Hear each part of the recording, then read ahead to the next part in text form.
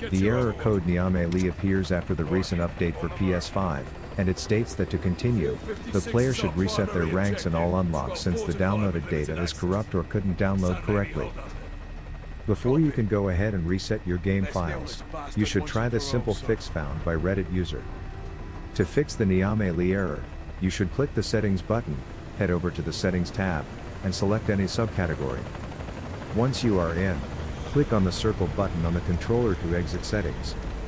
This brought users to the campaign mission they were in before the update.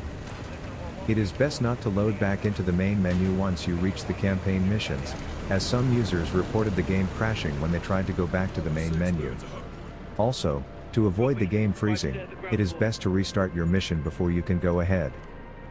Other fixes you can try is delete and reinstall. Clear cache.